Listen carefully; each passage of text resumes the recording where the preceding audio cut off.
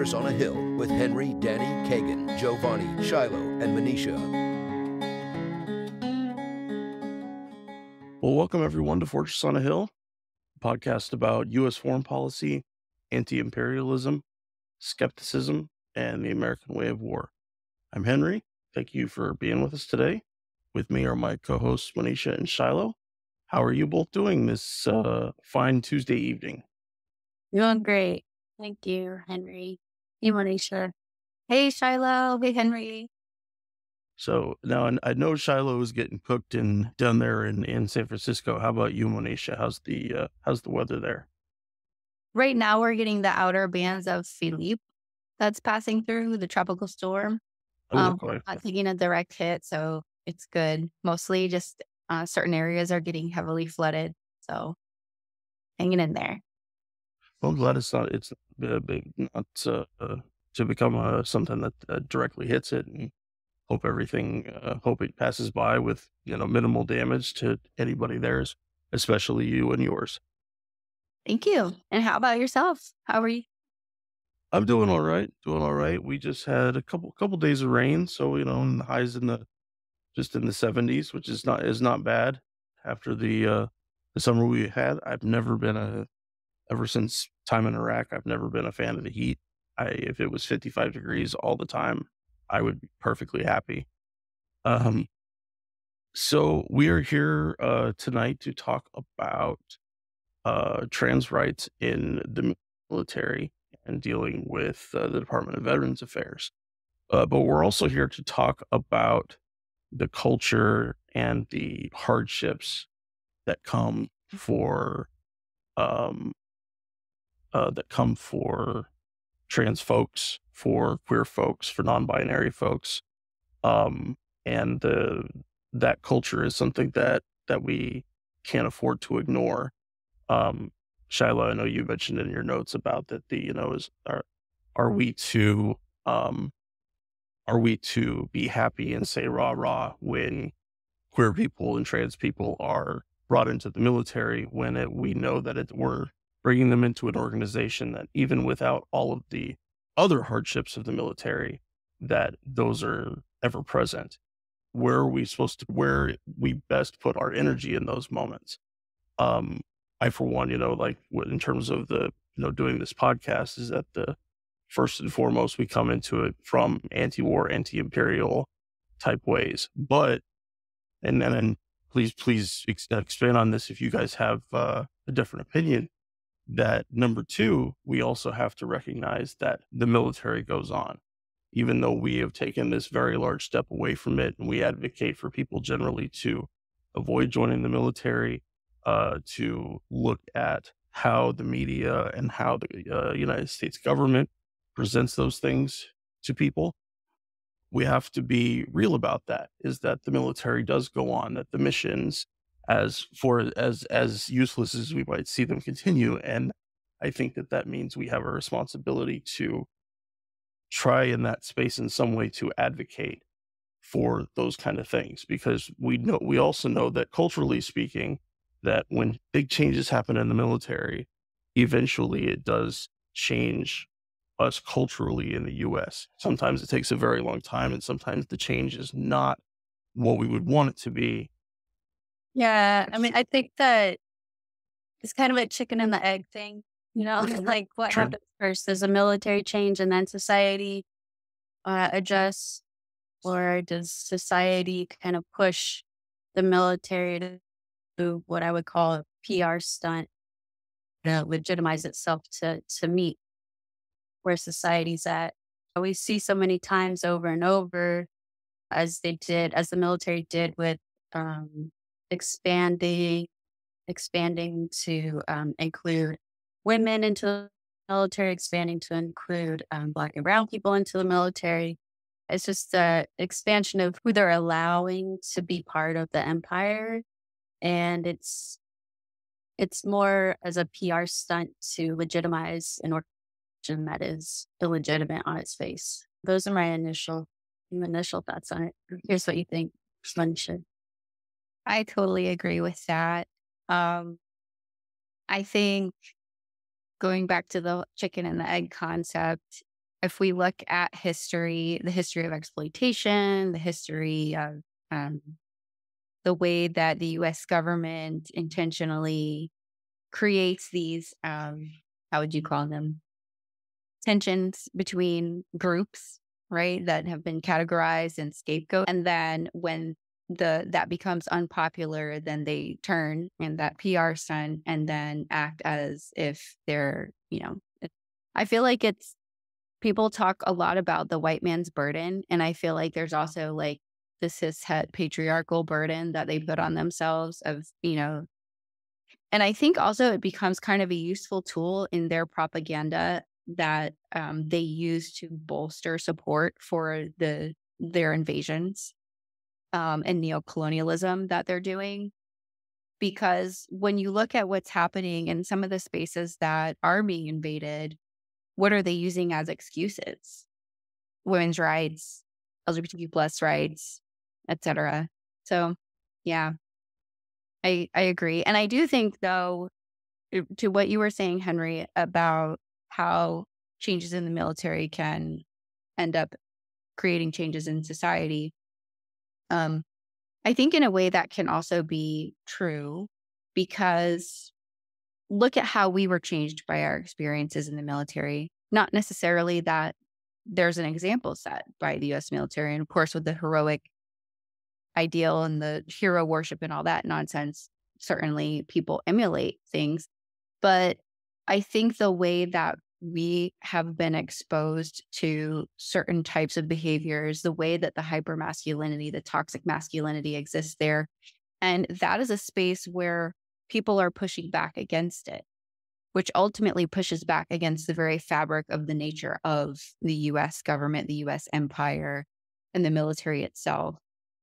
So I think it's kind of like a both and situation there. Yeah, Shiloh, I definitely acknowledge the queer washing that is done by the empire to try to, like you said, Monisha, that we're trying to put these ideals out front and center, and it's those ideals that end up pushing someone to support a military endeavor. To support, like right now, what's happening with Ukraine and Russia, to support pushing against Russia when the answers about that conflict, that if you only listen to the U.S. ones, are only going to see one side of it. But I will acknowledge, and I think this is, I don't know that this is people really grabbing for the morality of it, or just because they've heard it enough times, but that you do see people sometimes in online spaces who have, through the experience of being in the military or maybe being out of it, that because they saw how the military created spaces for people to be demonized and seen as less than. And I think you saw a lot of that while Trump was in office, that the idea of living in a multiracial society was much easier to be grabbed onto. But of course, we're talking about, 70, 75 years since the military was integrated. Is that a result of people saying that they genuinely believe that everybody should be treated respectfully and attempt to be understood in their own space?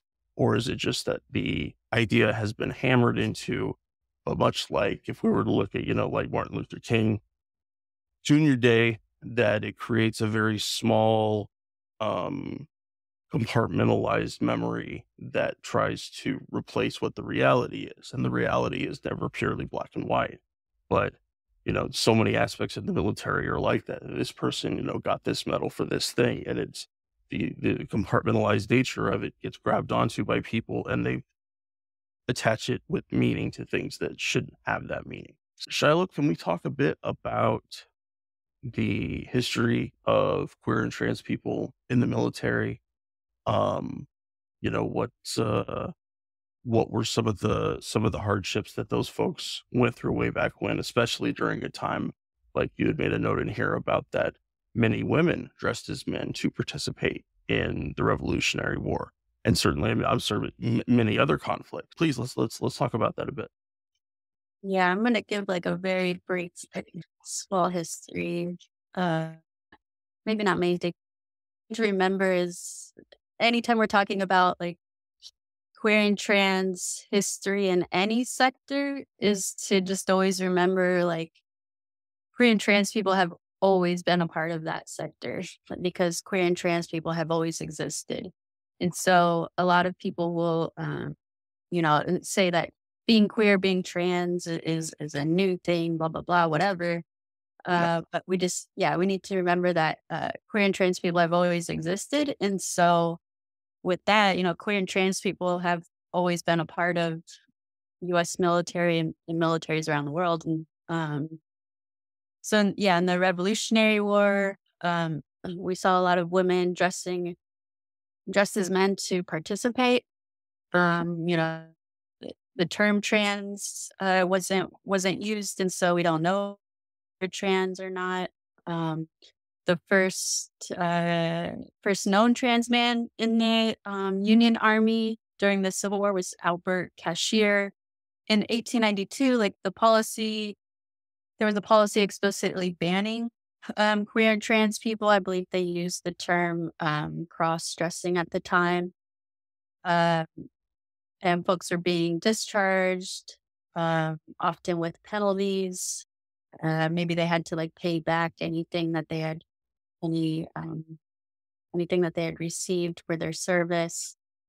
And then in World War II, we saw not just in the military, but for military's sake, they started classifying being queer trans as a mental illness, and that mental illness would automatically disqualify you for serving in the military. So it's this is where it gets kind of interesting, right? It's like, does the military influence society? Does society influence military? Because we also see that during the time, of World War II, where being queer and trans was seen as a mental illness. We're seeing that garbage being spewed by a lot of ultra conservative people now. And then in 1993, we had the infamous "Don't Ask, Don't Tell" policy, which lasted until 2011. This actually, I served my entire time in the Marine Corps under "Don't Ask, Don't Tell," and as many people know, that policy kind of forced people to be back in the closet. You weren't allowed to ask anyone if they were queer or trans, and you also weren't allowed to tell anyone that you're queer or trans, because then you could be forced out, forced to pay back any benefits that you acquired. It was a really, really nasty, awful time to be queer and be trans in the military. I don't know. At the time, me personally, I wasn't really out to myself. So I certainly wasn't out to anyone else as far as being trans. Personally, I just kind of flew under the radar, but I saw a lot of people really being harmed by that policy, and it was just a really nasty time. I wanted to take a little more time with that, with "Don't Ask, Don't Tell." I knew a few people who were gay during my time in the service, and I was already a very quiet person to begin with, so they were people that I didn't necessarily know very well, but because we, went in the same social circle, being in the same unit, that you understood that was what was happening. And sometimes the great lengths someone would have to go if there was a accusation to try to clear it up, or try to bring it back to zero for a second.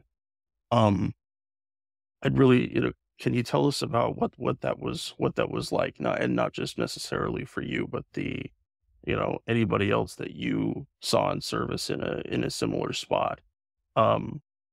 There's so many different things throughout the history of the military where specific groups are targeted with either that they have a mental illness, possibly a personality disorder. That's the one that we saw, big time during the beginning of Iraq and everything. Folks coming home with horrible PTSD, or they may be dealing with undiagnosed TBIs. and then they are just out.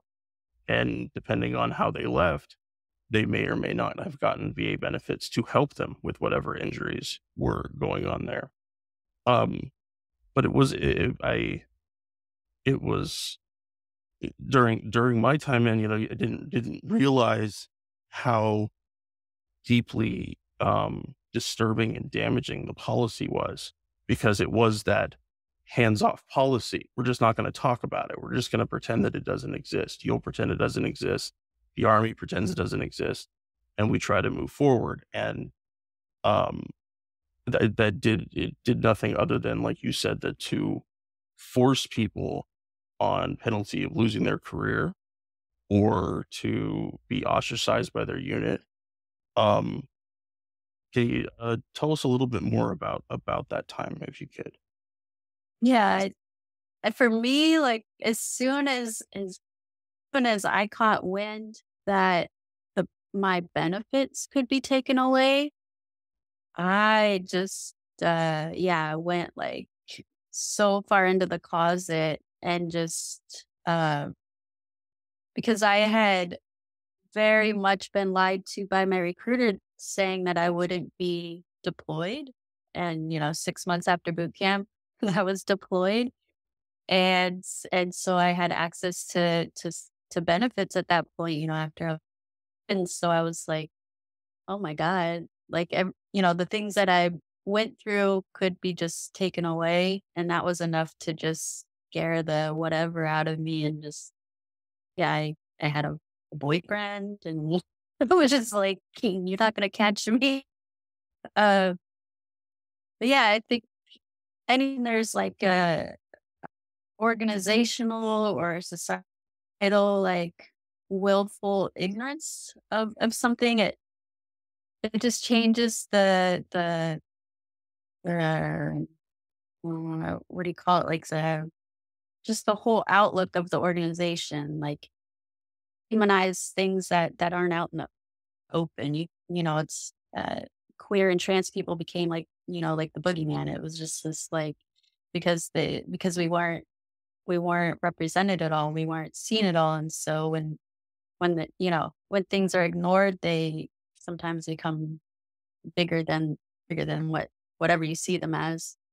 I just remember it being a very scary time. There were people. I think he was actually a little bit, maybe a year or two before me in my unit, who had orders to deploy and came out, and he was thrown in the brig and treated very unfairly. I've kept up with him a bit. He's just like accessing his benefits and care. Uh, I think that ostracizing within an organization causes its own trauma. And and it's trauma that you couldn't seek care for, because if you sought care for it, you would out yourself. Um, or, if you did out yourself, then you don't have access to care. So it's kind of this circular problem. So then we come to um, both the end of Don't Ask, Don't Tell and the Trump ban and the Biden repealing of the policy. What do you think? And you don't have to touch on each of them. It's just whatever sticks out to you. But um, in terms of really advocating and allowing spaces for queer folk versus more of that window dressing, what would you say? Where do you see those policies more leaning? Did you feel that there was some brave moments that people actually stood up and did something, or despite words, was it just an anti-smear campaign for the military? Was it just queer washing? Yeah, it's a very important question, a topic to talk about. I think obviously with the uh, so-called trans ban from Trump in 2017, that that could only cause harm to the queer and trans community, and that was its purpose, right? Is to ostracize and demonize a already demonized group of people. And then we had Biden in 2021, I think in his first 5 days of office, like reversed that trans ban. And all of a sudden, like, the community is supposed to be celebrating, but I very much wasn't celebrating. Like, just as got rid of Don't Ask, Don't Tell, and I had just got out of the Marine Corps like 4 or 5 months before that. And so I was in San Francisco when that happened, when the Don't Ask, Don't Tell was repealed and people were celebrating, and I felt like a party of one celebrating. Like, why are people excited that our community gets to involve themselves in the empire? I just was really, really awestruck by that. I think that we have to. So more on like your question about like, did Biden reversing that, like, did that further anything for the queer and trans community? And the answer is, in my opinion, is very much no. I think it's just important to remember that inclusion into any sector of mainstream society is going to be pushed through mainstream media through like the most milquetoast version possible. So in other words, to make the argument of queer and trans people being included in the military, to make that palatable, the story is going to be pushed through the most acceptable quotes, narratives and identities. So like white trans men or white trans women who are like gung ho and just want to serve their country and, you know, live up to all that nonsense. So that the narratives are always going to push expanding the idea of like who's deemed acceptable to work for the empire. And like mainstreaming specifically in the context of U.S. military is the idea that like there's subgroups of people who are seeking liberation, and so they can be included in the institutions so long as like all of their politics and actual needs are just totally vapid and like don't exist. The mainstreaming of that subgroup, like queer and trans people, it just all it does is legitimize the institutions. So it legitimizes the military because society by and large has said, queer and trans people A, exist, B, have a right to exist. And so the military is like, all right, cool, then we'll include you and we'll be seen as this like liberatory place and place of opportunity. We have to be better at being critical of that, not just in the military, but in any aspect, right? And so have to be critical and see it on its face as just a PR stunt. And all the while, right, like they're just completely ignoring the actual real needs of communities. And we know that despite the right wing's penchant for talking about the woke military, that this idea that the military is such an accepting place and such a place where they're welcome that it would demonstrate the military as being woke. But we all know that like even if we went to something somewhat separate but definitely has a bigger platform within the military about talking about sexual assault, we know that the amount of briefings or teaching or training that anybody is going to get is going to be minimal, if not just a check the box situation. But this idea of it being presented as something that it's entirely not, just for that political demonization factor, that trans folks are right now at an incredible level of danger in living in our society, just day-to-day normal stuff, normal neighbors, normal things. It is a really, really hard time for it. And yet people like Trump keep reaching for it as a easy demonization, because there are going to be right-leaning people who have, we've accepted people color in the military, or we've accepted women, advocate for that in some small simpleton kind of way. But it's much easier to demonize the trans folks and or queer folks, and for them to become a temporary stand-in for where people of color might have been, or even side by side, because you don't know what the dynamics of the people in that particular unit might be. It may just be a horrifying place for anybody that is not a straight white cisgender male, especially if you're dealing with combat units and people that are, that have to get deployed together. Do you think, Shiloh, do you think that there is any redeeming aspect to trying to reform the military from within? I mean specifically about this, but also in general, if you have any thoughts. I want to say no with a small asterisk of like, but that doesn't mean that we should stop fighting for the queer and trans people who are already in the military, right? I think that Sure. kind of seen as like, if you're wanting to get rid of the military, then like you're just kind of writing off the people already in the military. It's like, no, that's not the case. We want to keep making sure that they're as safe as possible, and able to access benefits while they're in the military. You just can't ignore the big reasons that queer and trans people disproportionately join the military also.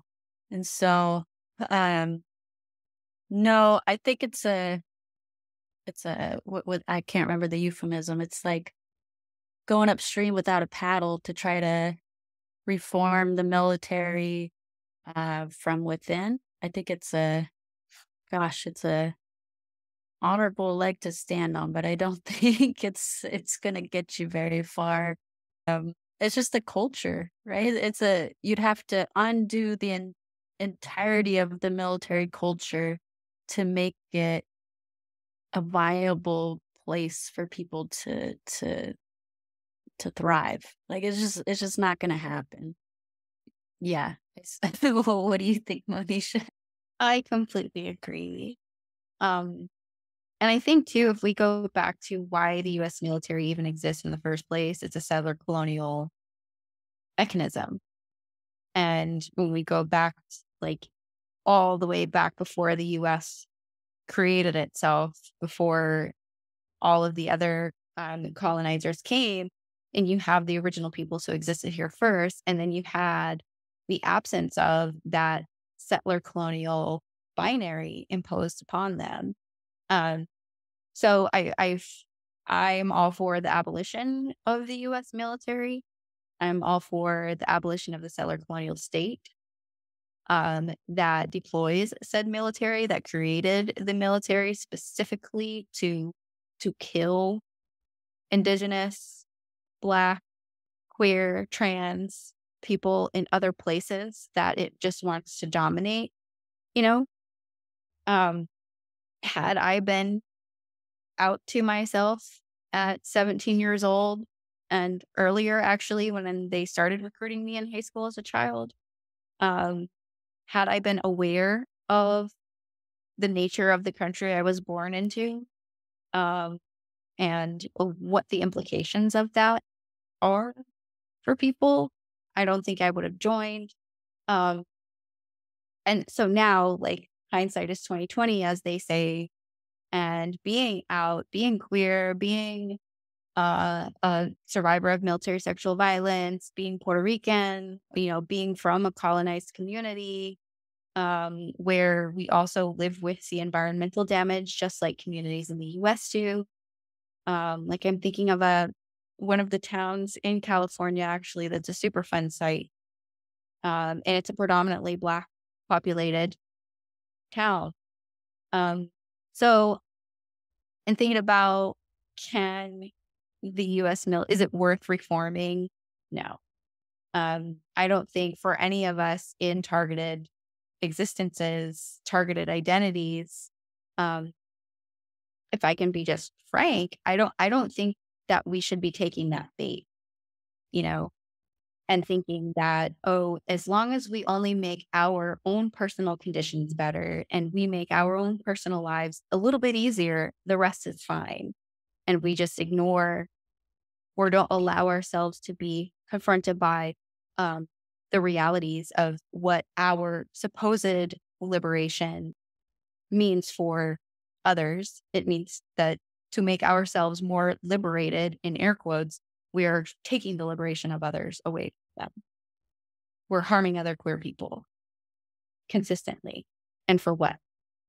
So that's how I feel about it now. And I do agree with you, Shiloh, that it doesn't mean we throw the baby out with the bathwater and just assume that the lives currently trapped inside the U.S. military are not worth trying to rescue.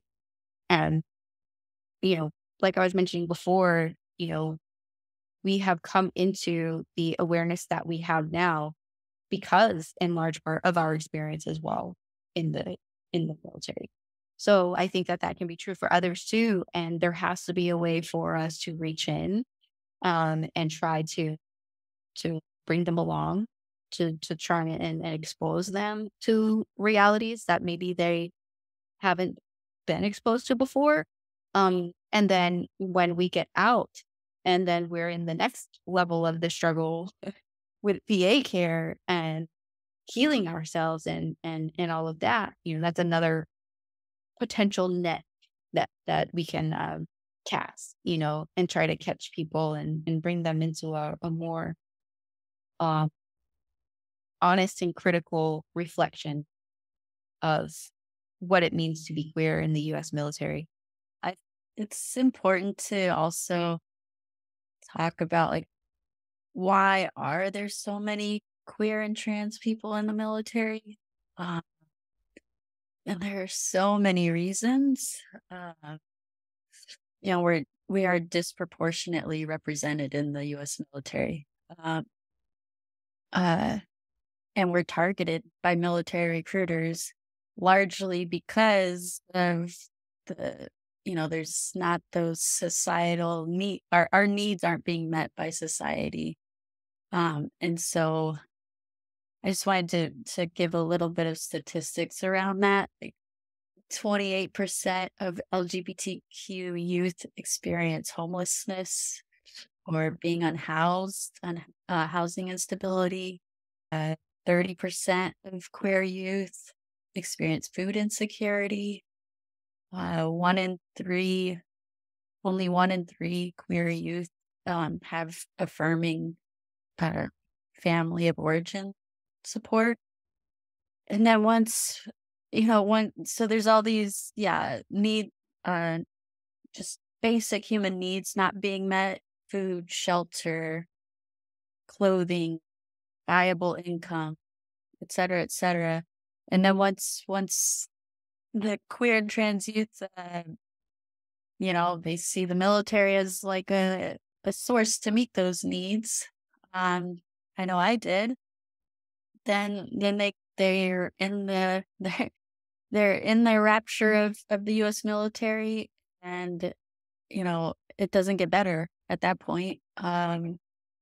More, I think it's, I can't remember the statistic right now. I apologize, but the more disproportionately queer and trans people experience military sexual trauma, military sexual violence than other groups. 1%, that's what it is. 71% of LGBTQ service members report experiencing military sexual trauma. And then once you get out of the military, trans and gender nonconforming veterans experience homelessness at a much higher rate, almost 21%.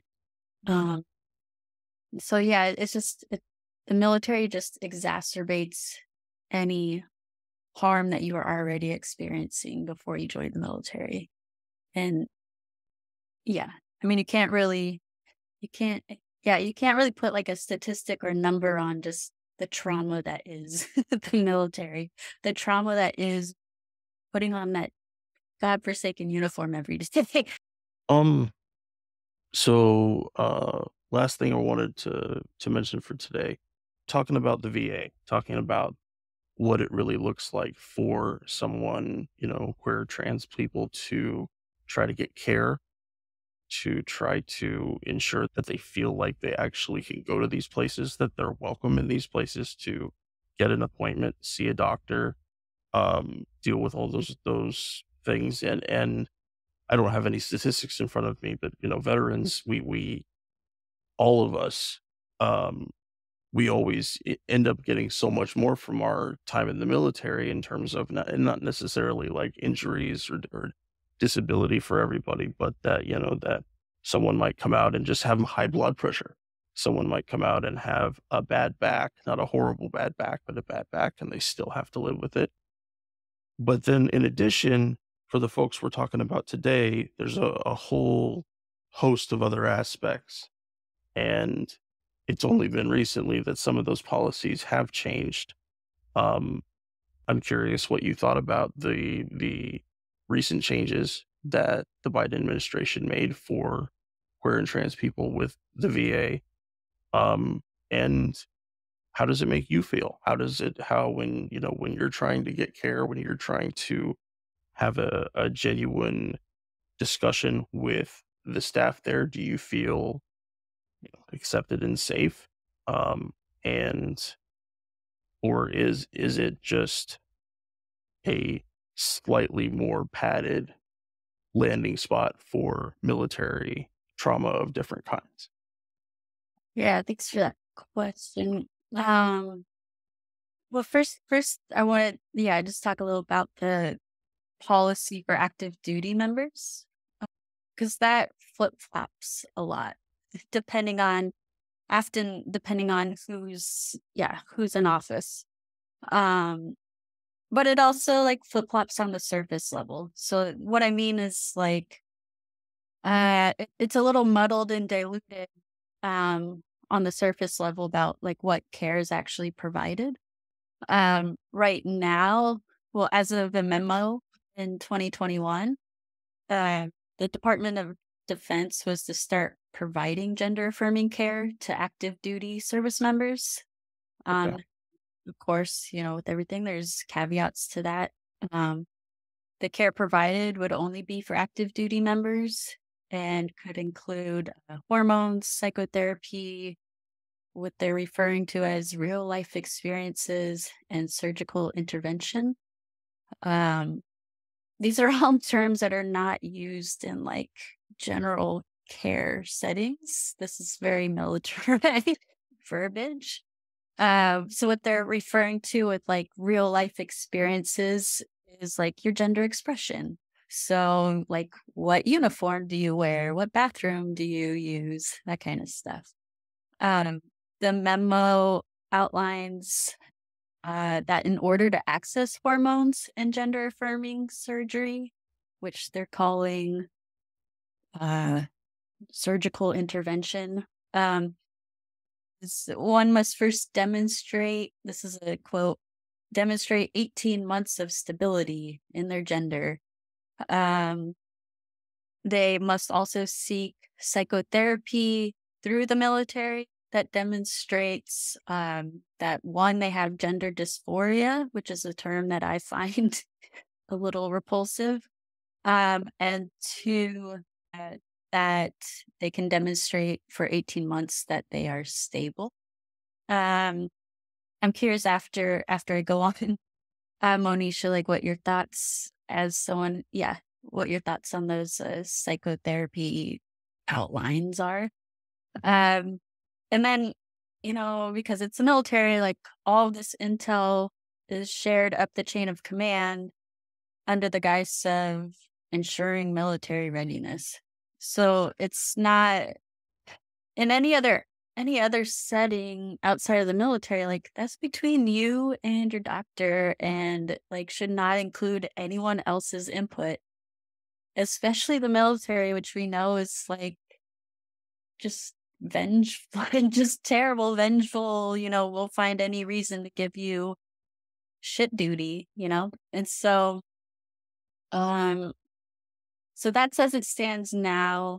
But in in February of this year, Senator Marco Rubio with 4 other complete goons submitted SB 435, which outlines what they're calling the requirements for eligibility into the armed forces. And it's ostensibly a ban on transgender people.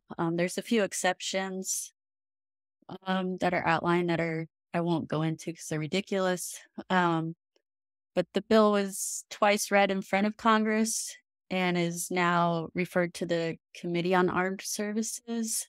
Hard to say, but seemingly not going to go anywhere as of right now.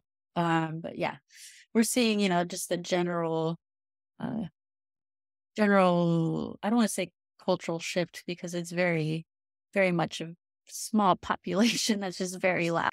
Active duty members go.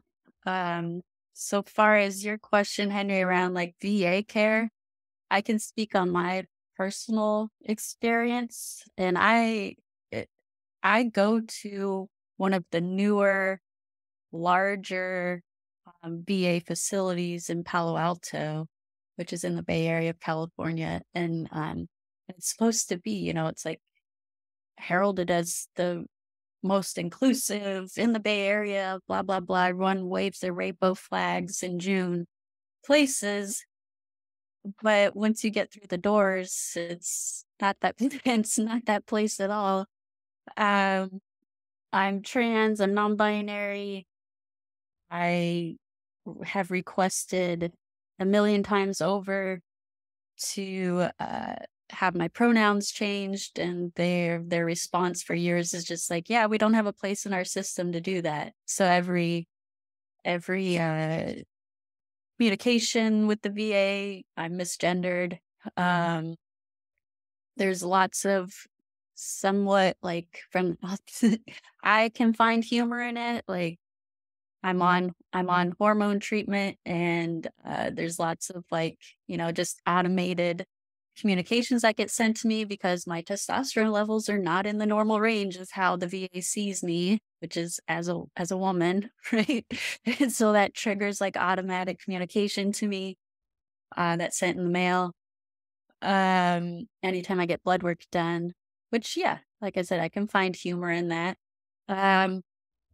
I still have to go to the women's health clinic to seek primary care, even though I am not a woman.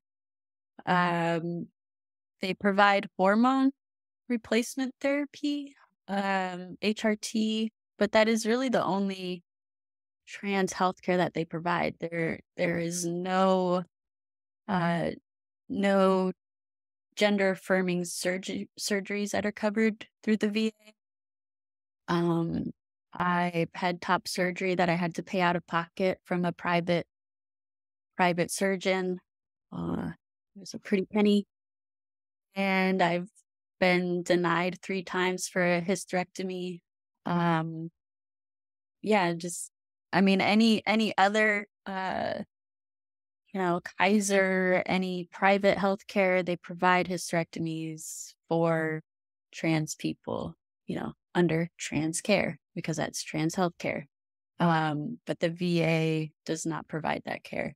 So there's this, as we're hopefully is becoming clear, like there's a lot of window dressing, there's a lot of what's referred to as pink washing or queer washing that happens, especially amongst liberal politicians and liberal people, where they want to say that they're being inclusive, but then you just, go one layer deeper and you see that there's actually no tangible shifts happening.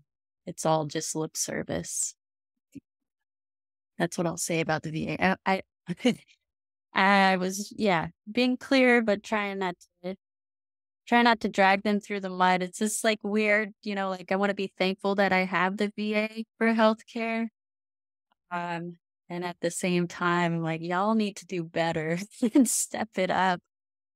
They've been saying since Obama was in office that they're going to, quote, look into, the cost benefit analysis of providing gender affirming surgeries. And, apparently they haven't figured it out yet.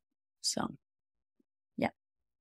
When we were last week, when we were discussing Guantanamo Bay and specific about the medical care that the detainees receive there, and how under the the guise of general and specialized care, that there's enough euphemisms in there to make the uninformed reader think that the U.S. would do more for those folks in there. And immediately upon when I was reading through that and making notes, I immediately thought about how that euphemism bullshit plays into the lives of queer and trans folks. That, that again, someone who's the tiniest bit informed could read, that they help treat gender dysphoria and they do this and they do that, and come away with the idea that trans folks are legitimately getting the care that they need, the care that they would receive if they were dealing with civilian providers. And that's one of the reasons that we live in this euphemism bullshit parade of the military, is because, by changing the word just a little bit and then going somewhere deep in regulations and saying what it really means, that you can convince lots of people that something is happening when it really legitimately isn't. If somebody in your unit, Shiloh, they threw out their back or blew out a knee and had to have major medical surgery, none of those things would be gone through in a very personal and invasive way to say about unit readiness. They would just let whatever needed to happen. But because we live in a society that so devalues queer and trans people, or just pretends that they don't exist, that those horribly ineffective steps are seen as they have legitimacy. They have power in that way. And I think it's to me, it's one of the most frustrating things about the military, but in order to hide, because we all know that the military does hide so many of these cultural destruction spheres within itself. Women, LGBTQ people of color. There are so many different areas where the only thing that you can do if you want to be a part of it is you have to let go of those parts of yourself. You can't be someone who, a Black person in the military could not be part of a Black liberation struggle. They would be told that that's not part of unit readiness, or kicked out for some other bullshit thing. And so I hope that everyone listening, that we all take the time to go through what these things are, that these window dressings, that they fall down almost immediately on the slightest bit of context. Americans don't do context. It's just, we're taught that intellectual people, or people learning new things, it's certainly not masculine. Is it even American? But I think we found a good place to stop for today. Shiloh, Monisha, thank you for joining me. If you guys have any final thoughts, anything that you want to bring up before we stop, please let me know. But thank you so much for taking this time. And I Shiloh, I especially want to thank you, going through personal shit from time in the military and really having to delve in it. It's difficult. It's a hard thing. And so thank you for being willing to do that. It's something that I think everybody on the podcast tries to do as much as we can, is because we want people to know that there are those other perspectives and they need to keep looking for them, that no matter what, be willing to see things at a different point of view. So anyways, I'm done pontificating. Anything you guys want to add? Yeah, a couple things. Thank you for Thank you, Henry, for highlighting this. I think, uh, yeah, I mean, you got to come out of the closet, and if you and the times that you feel safe to, and the times that you feel held and cared, and this podcast is definitely a time that I can be loud and be myself, and like, yeah. There's a lot of window dressings, a lot of what I would call breadcrumbs that get left for queer and trans people in our community, and we're supposed to be happy with breadcrumbs. And um, I'm more of the mindset of like, give my people a fucking loaf, and like, and we want our roses too. And like, I'm so tired of the breadcrumbs. You can't survive off breadcrumbs. And yeah, I just, if nothing else, I hope people just get a little bit more critical, um, and be more critical when they see something that's within the military or in U.S. institution as seen as liberatory, and just get a little more critical about it and think a little bit harder about it. Absolutely. Well, thank you everyone for listening today. We hope you enjoyed the episode and hope it was informative. Keep looking for these kind of shows, because you guys know this is the bread and butter of Fortress on a Hill, is that we want to get into real people's experiences and the experiences that are so often left out. So, Shiloh, thank you. Monisha, thank you. And to everybody listening, we'll see you next time. Take care. We get asked often what people can do to help support the podcast.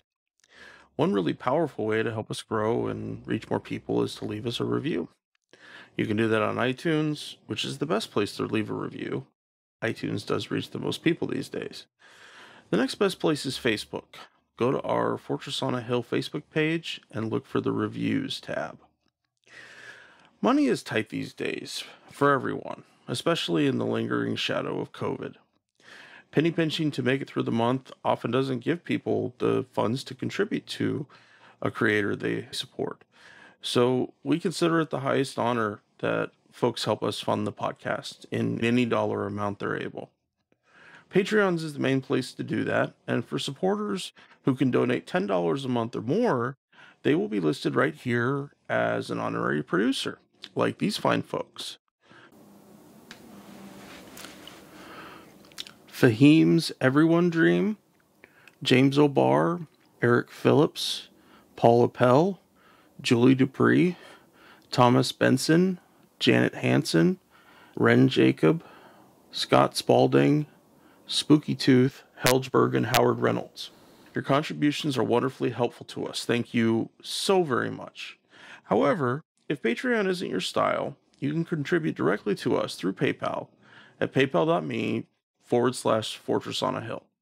Or please check out our store on Spreadshirt for some great Fortress merch. And